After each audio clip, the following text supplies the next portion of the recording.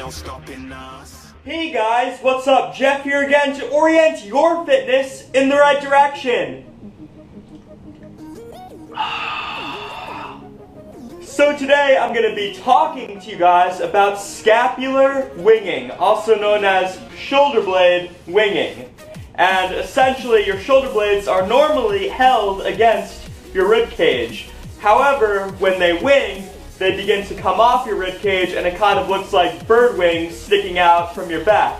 And this can cause problems like shoulder instability, it can cause shoulder blade pain, and it can lead to shoulder injuries over time. All things that you don't want. So a major muscle involved in holding your shoulder blades against your rib cage is the serratus anterior muscle. And this muscle, it's kind of like a zigzag shape against your rib cage, against your ribs, and it goes underneath your lats, your latissimus dorsi muscle, and it attaches to the inner border of your shoulder blade right there.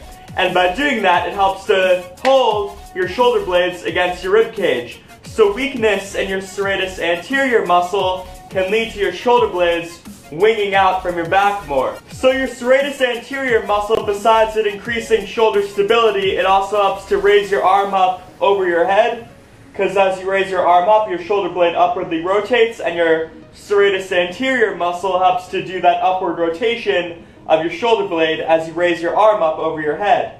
And your serratus anterior also helps to bring your shoulder blade forward, or protract it. So it does this action right here. It brings your shoulder blade forward. So a big thing that you can likely do that will help you to increase shoulder stability would be to increase the strength of your serratus anterior muscle. So now I'm going to give you a simple exercise that you can do for this muscle to help to decrease that winging that might be occurring in your shoulder blades.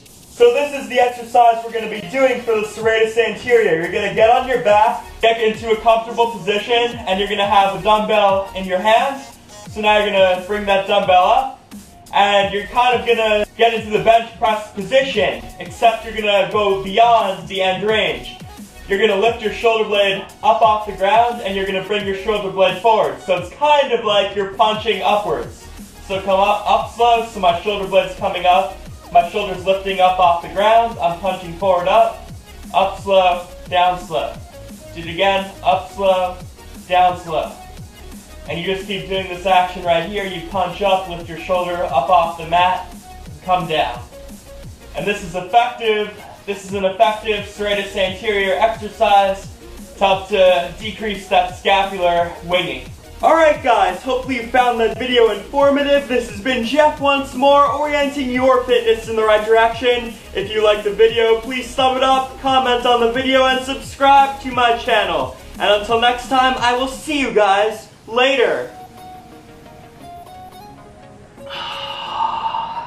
See you guys